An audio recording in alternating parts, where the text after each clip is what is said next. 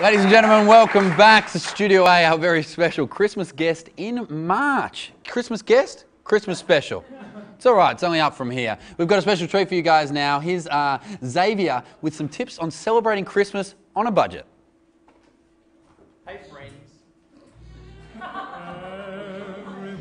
Everywhere you go, take a look in the Hey friends.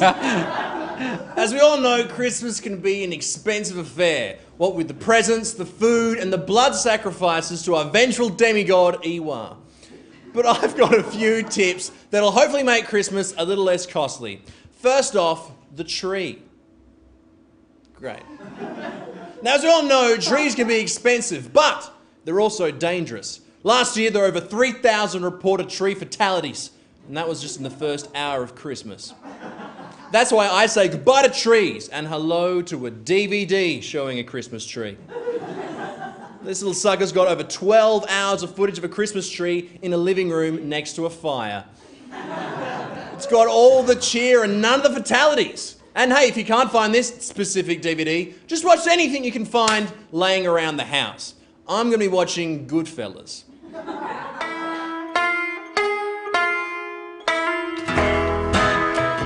Now that's the Christmas spirit. Next up, food. Now, usually people like to go all out on a turkey and stuffing and vegetables and pudding and shit. But I got a cheaper and tastier option. Burger rings. These little suckers taste a whole lot better than turkey and they save you on the washing up. You just pop one on your finger and you got a little Christmas meal on the go. Mmm, festive. Next up, let's not forget about the presents. Now, who doesn't love presents? They're great, but they're really expensive. That's why every year I buy presents for myself. That way I don't have to spend too much and I always get what I want. Oh, Xavier, you shouldn't have. Hey, Dave.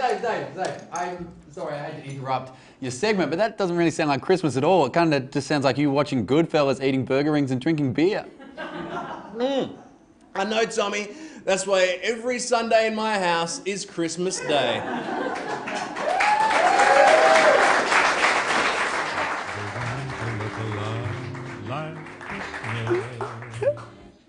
Your girlfriend left you again, didn't she, Dave? Yeah. It just gets harder and harder to. Ladies and gentlemen, Xavier Michaelides, give it up.